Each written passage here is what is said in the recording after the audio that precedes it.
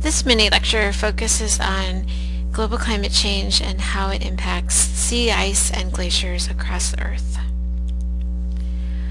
So there's two different types of ice bodies that we would think about on Earth. There's sea ice, so the Arctic is sea ice. It's ice that's floating in the ocean, and as this water melts, as this frozen water melts, it doesn't change sea level, the sea level, because the ice is already in the water.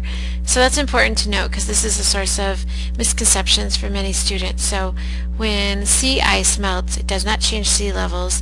However, when glaciers and ice sheets that are on land melt, that water then moves from land into the ocean, and that leads to sea level rise. So there's two different types of bodies of ice on Earth that we're concerned about. We're concerned about summer Arctic sea ice and Arctic sea ice in general because it's decreasing very quickly, and this sea ice is an ecosystem, so it's a source of hunting grounds, and it's very important for different wildlife in the Arctic that depend on the sea ice. So seals and polar bears, for example, that come out of the water to rest and sun themselves and then go back into the water.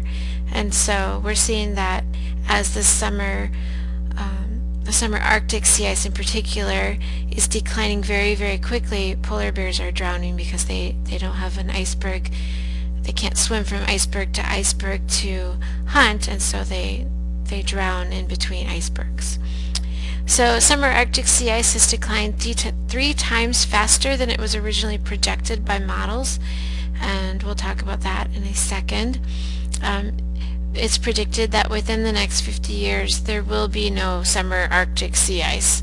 And so what does that mean for the wildlife that depend on it? Another issue that we have is land-based glaciers and ice sheets. So that would include glaciers that reside in the Arctic, but also that's the Antarctic ice sheet and the ice sheet in Greenland. And so Greenland and Antarctica are the two major sources of land-based ice and glaciers that we're concerned about when we talk about sea level rise. These are also melting more quickly than we originally thought they would, and they're disappearing at a quick rate. When we look at the land-based glaciers in the Arctic, places like Alaska and Canada, these glaciers are disappearing very quickly, and when they disappear, it's called they're retreating. So that means that it doesn't mean that the ice is physically moving uphill. It means that the ice is melting from the bottom of the glacier, and it makes it appear that the glacier is traveling uphill just because the ice at the bottom is going away. But the glacier is overall getting smaller when it's retreating.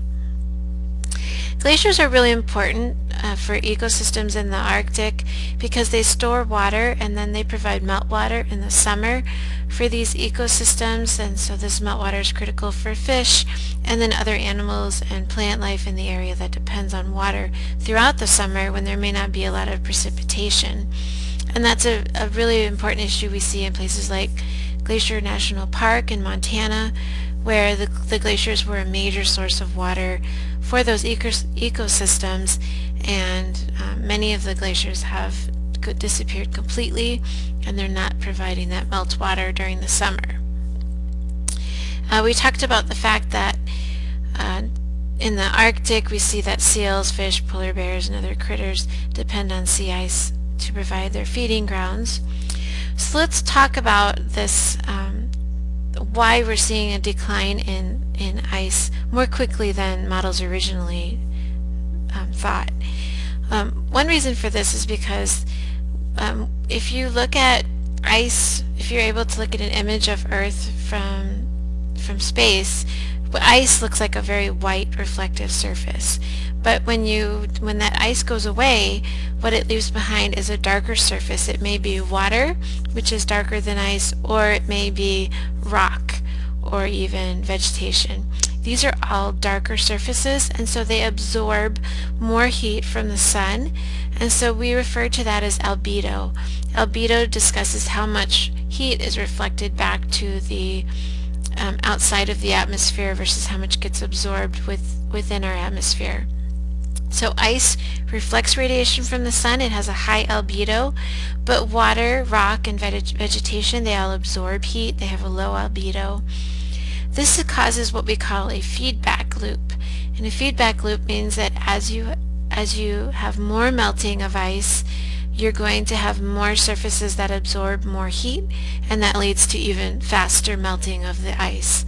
And so as that threw off the models, because those models originally weren't predicting that quite such a big shift in albedo, and so now we know that the melting is faster than we had originally thought.